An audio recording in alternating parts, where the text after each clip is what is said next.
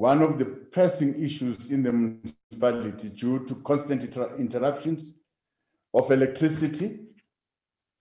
We found that sustainable resolution of this issue will depend on resolving the municipal escalating debt to ESCOM.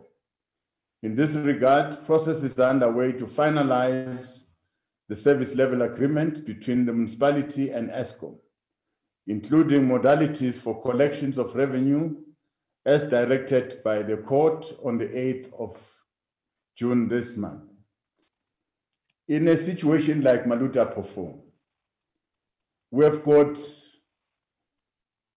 workers that are working for municipality, working for government, working for, we've got police, we've got nurses, all these people are earning a salary and they are staying within the vicinity of the municipality.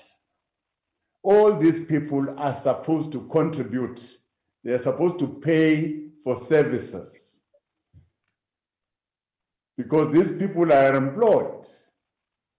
But all people cannot just behave like they are indigent, they don't want to pay for services that they consume.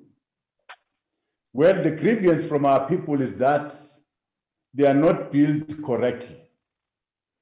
As much as we are not billed correctly, but we are consuming. Pay what you think you have consumed. Then you can query the rest.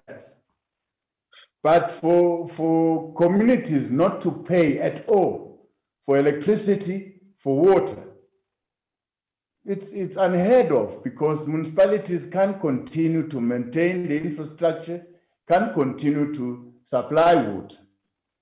Municipalities can't continue to supply electricity because this electricity is bought from ESCOM. That is why we've got this problem in Maluti-a-Phofung.